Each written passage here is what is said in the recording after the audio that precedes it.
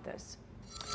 Well, a major shift in protocol for Metro Nashville Public Schools tonight. For the first time in months, students won't have to wear masks outdoors and in situations in which students can socially distance. News 4's Rebecca Cardenas has more.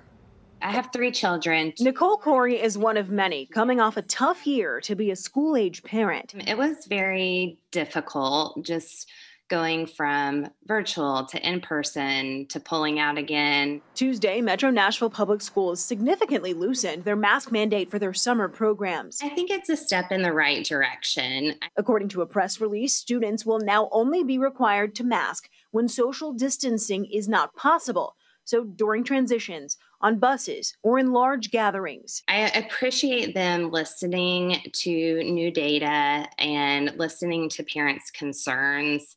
The mask mandate in Nashville was dropped in May. Corey is ready to see the school district's mandate go too. She thinks it should be optional. I can take my kids anywhere, to church, to gymnastics, to any restaurant, and I don't have to mask them. And the district says they'll continue to monitor health protocols as they develop a plan for the 2021-2022 school year.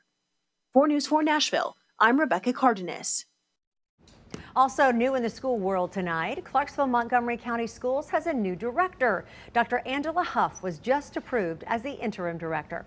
Dr. Huff has been the district's chief of staff for 3 years. Current director Millard House is expected to take the school director job in Houston, Texas later this month.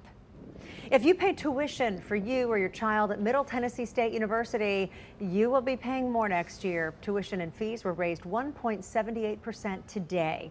That's an extra $168 for an in-state student taking 15 hours per semester.